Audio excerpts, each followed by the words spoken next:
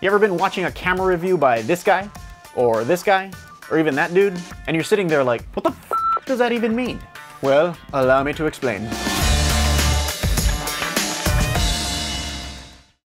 So what exactly is 10-bit 422 and why does it even matter? Well, 10-bit and 422 are just different ways that describe how your camera actually captures color. The 10-bit is your color depth, or your bit depth, and that'll basically tell you how many color possibilities you have for any given pixel. The 422 refers to something called chroma subsampling, and that'll actually tell us how often we take a color sample from the image, because most of the time you're not actually recording color data from every single pixel. So let's break it down starting with bit depth. 10-bit basically means 2 to the power of 10, and you multiply that out, that comes out to 1024. Now your camera has 3 different channels. It has a red, green, and a blue channel.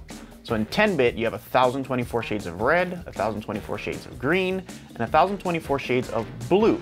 And then you multiply them together, you get over 1 billion color combinations. So that's your bit depth, or your color depth. Now let's take a look at the 422 and what that means. This is your chroma subsampling.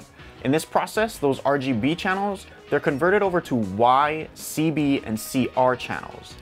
Now Y ends up being all the brightness or the luminance data, but the CB and CR channels are where the chrominance data is, or the color data, and that's really what the 422 applies to. Now let's break it down and see what 422 actually means.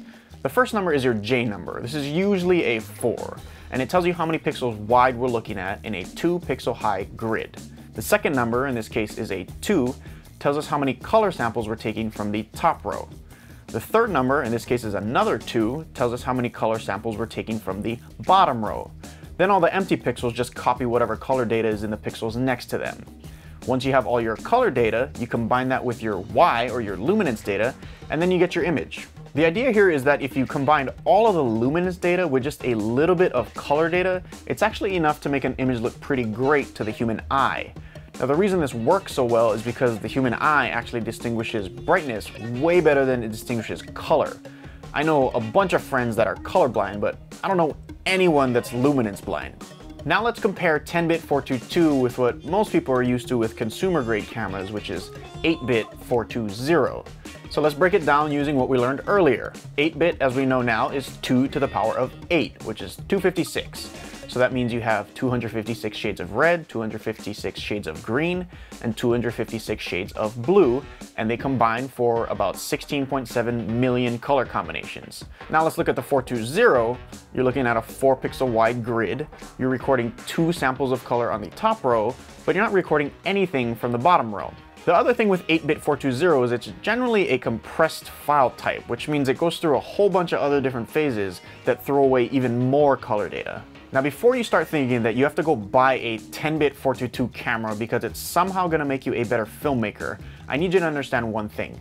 If you took 8-bit 420 footage and put it right next to 10-bit 422 footage, straight out of the camera, I can tell you that 99% of your clients are not going to be able to tell the difference. The only time that it's going to start to make a difference is if you're really doing a lot of color grading or green screening, or if you shoot in a log profile.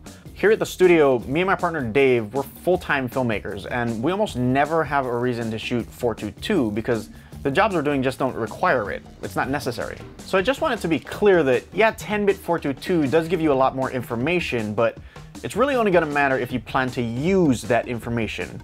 Otherwise, if you're like us, you probably just want to save some drive space because we don't want to be storing hundreds and hundreds of gigs of footage for every single project if we don't need to. And that is my breakdown of bit depth and chroma subsampling. So now when you're watching one of these camera reviews and you hear that it does 12-bit 444, you should know what they're talking about. So thanks for watching, guys. If you have questions or you want me to explain other technical specs, definitely hit me up in the comment section below. And if you guys enjoyed this video and you want to see more just like it, I hope you subscribe. But other than that, my name is Kavika with 9th Ave Studio, and I will see you guys in the next video. Shoots!